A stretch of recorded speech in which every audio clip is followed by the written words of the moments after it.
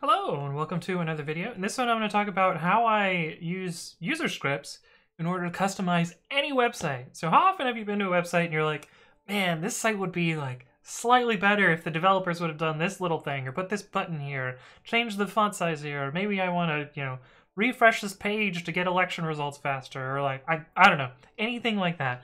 The cool thing is you can write user scripts directly in your browser to achieve any of those things. So I'm going to show you an example of some of the stuff that I've done with user scripts and how you could go about doing this for yourself. So let's jump into this. There we go. And I'm going to be using the TamperMonkey extension for Chrome for this. So this is TamperMonkey.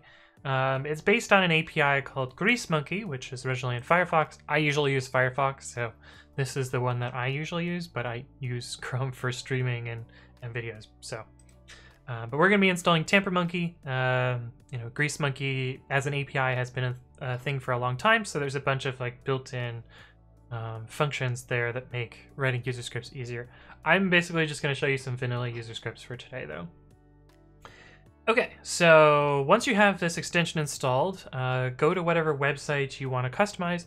In my case, I'm going to have kind of a silly example. We're going to go to a Pokemon Friend Safari website. If you don't know this about me, I really like Pokemon. I spend a lot of time catching shiny Pokemon and other stuff. And one of the things that I thought was really cool about the 6th generation was Friend Safari, which there's this nice subreddit that's organized together, and people are advertising their friend safaris, and you can add them and stuff, and I don't know, it's kind of cool. But I was looking for particular types of Pokemon at a point in time, and so I wrote some user scripts to refresh this. Actually, I would use /new so that I had the newest friend safaris. I'd refresh this page and try and find certain characters using this. So I'm going to show you some user scripts that I might write to make it easier to accomplish that.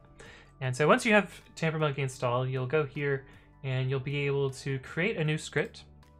And so the first script that we're going to create is we're going to call it refresh. This is what I was talking about earlier, where you might want to refresh your page repeatedly or something. And the neat thing about user scripts is you can filter based on a particular URL, so you can run the script just on some specific URL. Like I'm just going to run it on the Friend Safari subreddit here, and you can write whatever JavaScript code you want. So if you want to add buttons to the page or do something, style it or something, you can write code here. The first user script I'm going to write is I'm just going to make it so it auto refreshes the page, because I don't want to keep manually refreshing to see the updated list of people and their Pokemon stuff. So we're going to do window.set timeout, and we're going to do window.location.reload. I think that's how you reload. And let's do this every 60 seconds. That seems reasonable.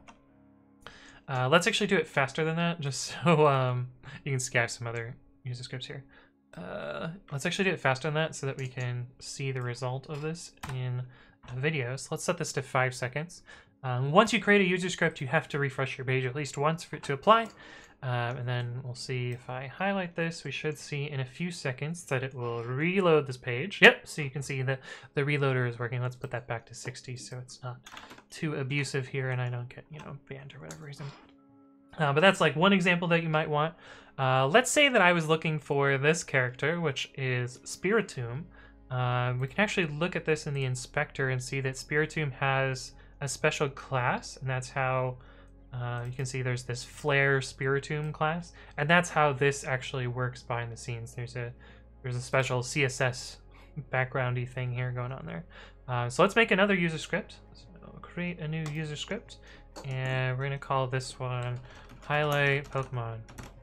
And I'm going to create a style element that allows me to style that particular thing there. So let's do let style equals document dot create element style, and style dot inner text. Is that what it is? No, I think it's text content.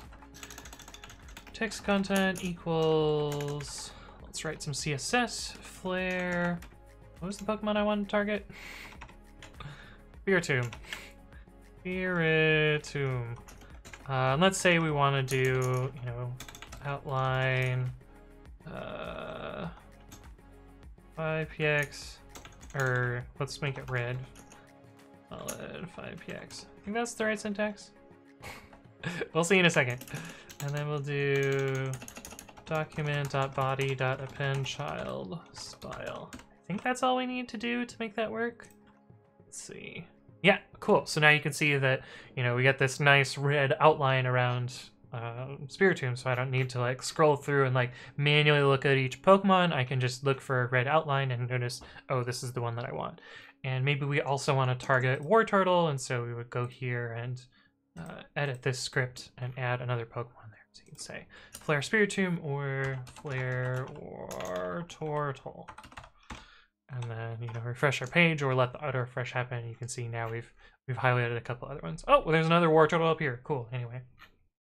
But yeah, that's kind of the example, and you can, you know, kind of go wild with this. If you want some more, you know, inspiration for other things that you might write a user script for, another one that I wrote a user script for is whenever I open Discord, I use Discord in the browser because I'm weird. But whenever you open Discord, if you go to discord.gg or discord.com, there's this really annoying like open Discord button. It would be really nice if, you know, it auto-clicked this button. Well, the thing is, you can auto-click that button, and so I've actually written a user script. Let me grab it from Chrome or from Firefox. It's called Discord Pliz. So you can see if we create a new user script, this is the one that I have in Chrome. So when I load discord.com or discord.gg, it just redirects me straight to a logged in Discord. So that's, you know, kind of a nice little redirector here. I'm not gonna actually show you my Discord. But anyway, things like that are a nice little, you know, way to use user scripts. Oh, this one's actually a fun one. I actually did a video on this particular ship it user script, so I'll link that one in the description. Oh, it looks like I had a different Discord redirect. Discord has changed how their redirects work. I actually use one for my Twitch chat so that I can mark this spot in my chat so I know where I am. But I have a bunch of these, and hopefully you can take inspiration from some of these. But anyway, if you have additional things you want me to explain, leave a comment below or reach out to me on the various platforms. But thank you all for watching, and I will see you in the next one.